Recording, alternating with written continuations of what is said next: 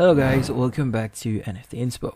For today's video, we are going to show you how to merge cells in Notion. So if you're interested, let's start our tutorial. Now, first thing you want to do here is you want to open up Notion.so and log in into your account and go to the space where you want to merge your table.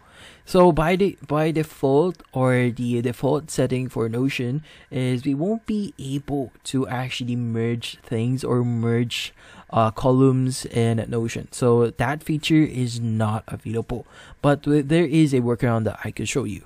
So first thing you want to do here is you want to locate your table and we want to copy the contents for that. So for this example, we have this table. Make sure that you highlight your table and just press on Control C. So it's not going to do anything. It's not going to show you or notify you that it does anything on your Notion here, but it's going to basically copy that sample of text there. So let's go to Microsoft Word here because we could simply or easily merge things in Excel.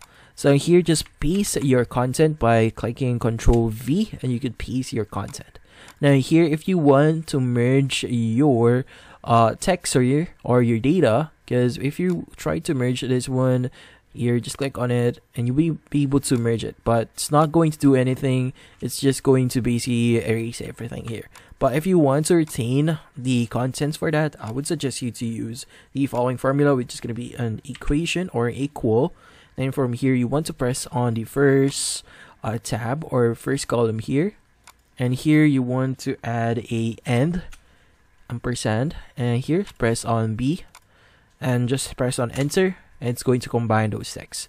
So you just need to do this for every set of rows. But yeah, you just need the final steps you need to do is you just need to paste it here and you are good. So yeah, this is the best thing that we could do right now is basically edit it here in Excel, and if you want to add your data in your Notion space here, you could go ahead and do that. But that's how you do it. So hopefully this video was able to help you. Like and subscribe to NFT Inspo. Thank you for watching.